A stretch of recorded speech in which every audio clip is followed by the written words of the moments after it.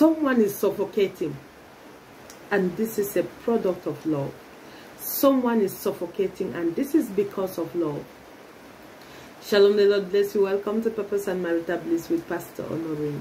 I have a prophetic word for someone. Someone is suffocating, and this is because of love. This word is coming to someone. Your partner is beginning to suffocate you. You're in a relationship and it seems like your partner is suffocating you. You literally feel like you can't breathe. And why is it?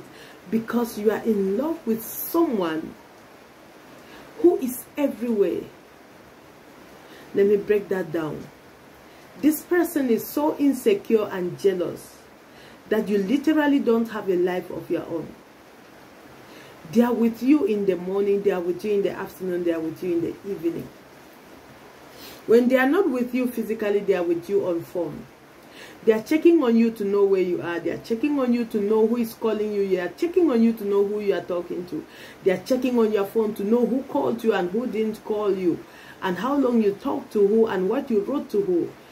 You feel like this person is beginning to suffocate you. And you have a point there. Because indeed, they are suffocating you. Indeed, their lack of confidence is making you feel like they are choking in on you. Because this person doesn't have confidence in themselves.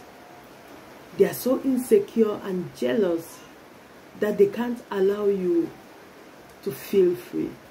They can't allow you to have some freedom. And that is gradually killing the relationship. I pray God opens their eyes to realize that their actions are beginning to kill this relationship that they think they value so much. They are killing it by themselves. I pray that God empowers them and helps them out of the insecurities so that they can fix their lives and fix their relationship. In the mighty name of Jesus. Amen. God bless you. Shalom.